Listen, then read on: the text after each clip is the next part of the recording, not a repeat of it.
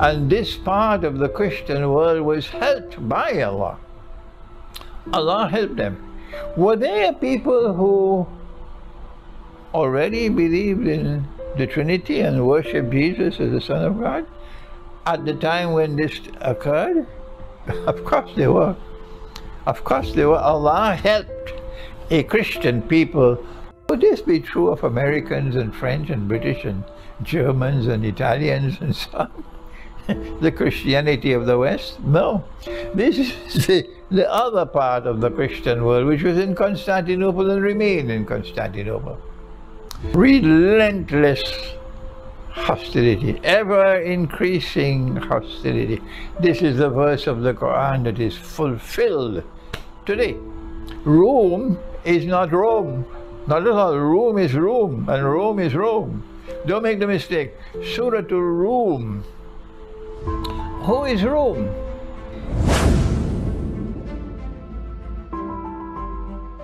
The followers of Jesus constitute two parts.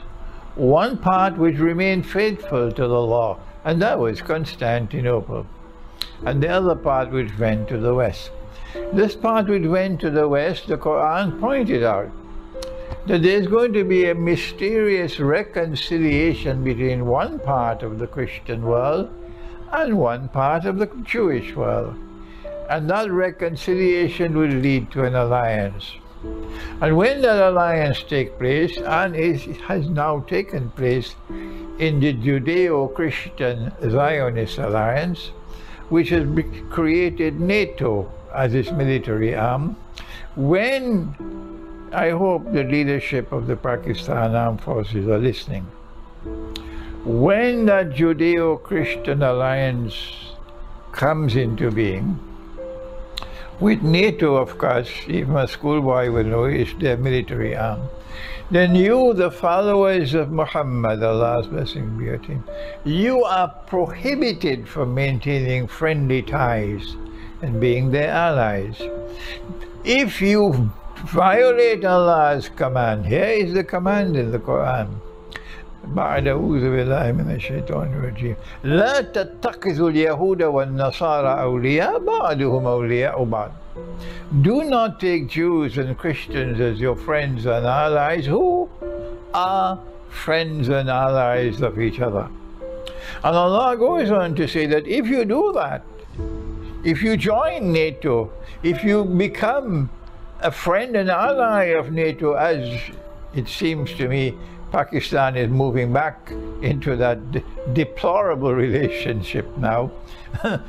we might even have American bases once again in Pakistan, of course covered. If you do that, then you no longer belong to this ummah, you belong to them. This is the command in the Quran in Surah Al-Ma'idah. And so now we proceed.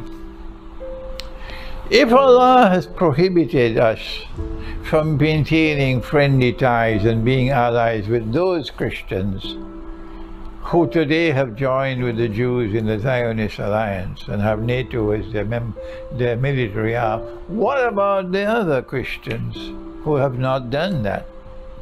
Allah speaks in the Quran, again in Surah Al-Ma'idah, and this is today's class.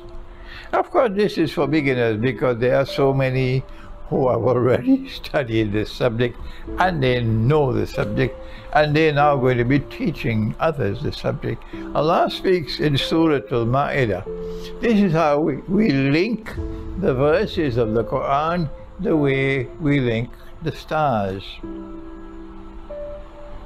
لَتَجِدَنَّ, you will most certainly find, at this time when the Quran is being revealed and in time to come, because it is fi'al mudariya in Arabic grammar, أَشَدَّ النَّاسِ عَدَاوَةً لِلَّذِينَ آمَنُوا الْيَهُودِ, you will most certainly find that Jews would be the most hostile people of all to you. This is true today. Ask any Palestinian. Go look at Gaza, the concentration camp of Gaza, and you will see the relentless hostility. Relentless hostility, ever increasing hostility. This is the verse of the Quran that is fulfilled today. وَالَّذِينَ أَشْرَكُوا, and in addition to that, there are other people who are steeped in shirk, blasphemy, who will be the most hostile of all people to you. Modern Western civilization has blasphemy written on its face. A man can marry another man and get a marriage certificate, and you say you following Jesus? What nonsense. And so the Quran speaks about a time to come when these people will be most hostile to you, and you don't need a pair of spectacles to realize we are living today in that age when this is fulfilled. If this is fulfilled today, what about the rest of the verse? وَلَتَجِدَنَّ أَقْرَبَهُمْ مَوَدَّةً لِلَّذِينَ آمَنُوا الَّذِينَ قَالُوا إِنَّا نَصَارَى. And you will most certainly find, this is indisputable truth, that those who will be closest in love and affection for you, the followers of Prophet Muhammad ﷺ, would be a people who declare, we are Christians. Their primary identity is their faith, because they declare we are Christians. And so they're not secularized people. Their faith is more important to them than their nationality. Could this be true of Americans and French and British and Germans and Italians and so on? The Christianity of the West? No. This is the other part of the Christian world, which was in Constantinople and remained in Constantinople. This is my analysis, and I invite you to examine it. These are the people who will be closest in love and affection for you. Why? The Quran goes on to say, ذَلِكَ بِأَنَّ مِنْهُمْ قِسِّسِينَ وَرْهُبَانًا وَأَنَّهُمْ لَا يَسْتَكْبِرُونَ. This is because they still have the institution of the priesthood intact. The priest still has a status in society, keeping society integrated and strong and healthy. And in their religious way of life, they have the institution of monasticism. The monastery in the West is fast becoming McDonald's hamburgers, but they still love and revere their monastic way of life and their monasteries. That's why their hearts are bleeding for Kosovo. The monk has a special place in their heart. I hope one day I can go to Mount Athos or Athos in Greece, where that famous monastery is located. Excuse me. وَأَنَّهُمْ لَا يَسْتَكْبِرُونَ. And they are not an arrogant people.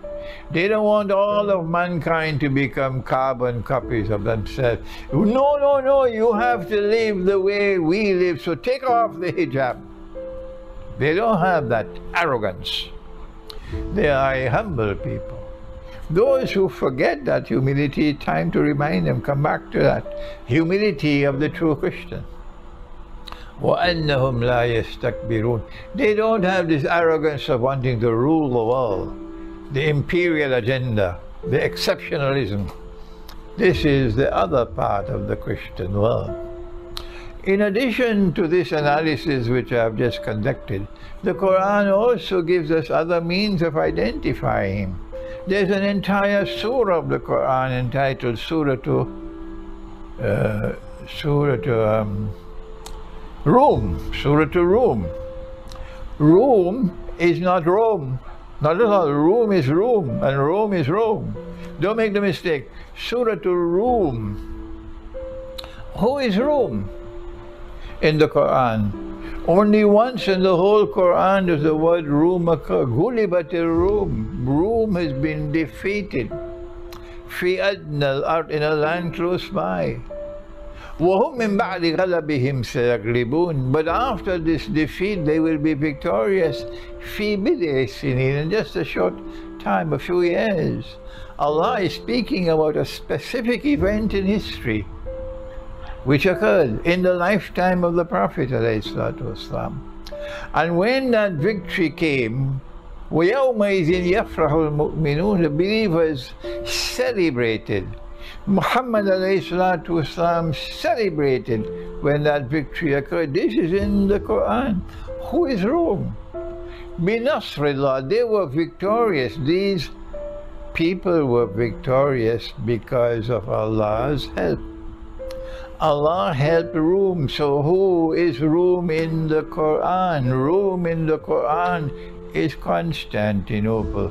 Rome in the Quran is the Holy Byzantine Empire. Rome in the Quran is that part of the Christian world which had not as yet been broken into two, with one part going to Monkey Town, Kunu Kiradatan Qasim, or when I learned in Pakistan to call it Bandarabad. And Rome is that Orthodox Christian world which had not as yet been divided into two. And this part of the Christian world was helped by Allah. Allah helped them. Were there people who already believed in the Trinity and worshipped Jesus as the Son of God at the time when this occurred? Of course they were. Of course they were. Allah helped a Christian people who already were worshipping Jesus as the Son of God in violation of Allah's command in the Quran, and who already had belief in the Trinity which Allah had denounced in the Quran, and yet He helped them. And then the Quran went on to say, min qabl wa min ba'd, that there are two victories for Rome. One which occurs before and the other which occurs after. And this begs the question, before what? Or after what? There must be something in between, min qabl wa min ba'd. My answer is the Great Schism, which broke the Byzantine Empire into two. That is my answer in 1054. That is min qabl wa min ba'd. One victory before that Great Schism, and another victory which is still to come, which has not as yet come. So now, who are the Christians who are going to be closest in love and affection for us? The answer from the Quran is those Christians who Allah helped in Surah Al-Rum. The answer from your examination of concrete reality today as well, they are the same Christians who are now drawing closer to us. That's right. If you look at the comments to my lectures, you'll see how many Christians are now coming closer to us. The evidence is there, plain and clear. This is why I traveled to that part of the world, to reach the Quran out to them. I spoke in the University of Belgrade. Twice I lectured in the auditorium, and they were weeping. They were weeping in the university. There were only a handful of Muslims. The whole hall was packed with only Orthodox Christians. They welcomed me, standing ovation for so long. I never had this experience before in my life. They showed love and affection for me, as never before shown to me in any public event. And so I've visited Belgrade twice already, and now I'm preparing to visit Greece. I'm preparing to visit Armenia. I'm preparing to visit Russia once again. I'm preparing to visit Macedonia. And of course in Albania you have you have a significant Orthodox Christian community there. And to build fraternity with them, to prepare the way for that day when we'll have between the Ummah of the Prophet Muhammad, Allah's blessings be upon him, and the Ummah of Jesus, Allah's blessing be upon him, love and friendship and affection and alliance. I'm teaching you the Quran, and I pray that Allah may put it into your heart to go and study the Quran to see whether or not I'm correct in my explanation. And if my explanation is correct and you're convinced and you accept it, then please go on to teach others. And may Allah bless you in this blessed Ramadan. Thank you. Wassalamu alaikum wa rahmatullahi wa barakatuh.